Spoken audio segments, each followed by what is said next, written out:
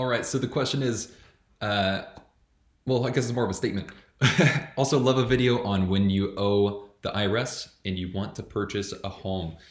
Oh, the good old IRS. So if you owe money to the IRS, then it's going to put a dramatic halt on buying a home and getting approved for a loan. And the main reason why is because the IRS, if they put a lien on a house, that supersedes any other lien. So here's an example. If let's say you go purchase a home and then the IRS has a tax lien, they're going to put it on the house and it's going to have more priority than the mortgage lien.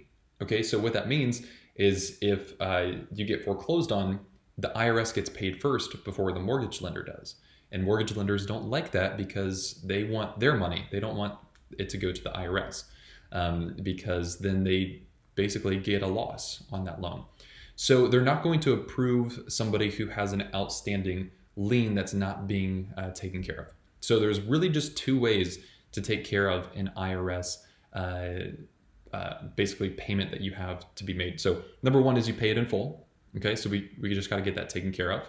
Eventually it's going to have to get taken care of anyway, right? We live in the US and taxes provide a lot of benefits for us. So we need to pay our taxes.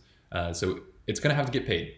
So either we paid in full, or if that doesn't work, then you need to set up a payment plan with the IRS. The longer that we let this wait, the worse of an issue it's going to become, the more penalties you're going to pay on that money. So if you can't pay it in full, work with the IRS to get a payment plan going. Once you get a payment plan, you need to have 3 on-time payments, and then you can apply for a home.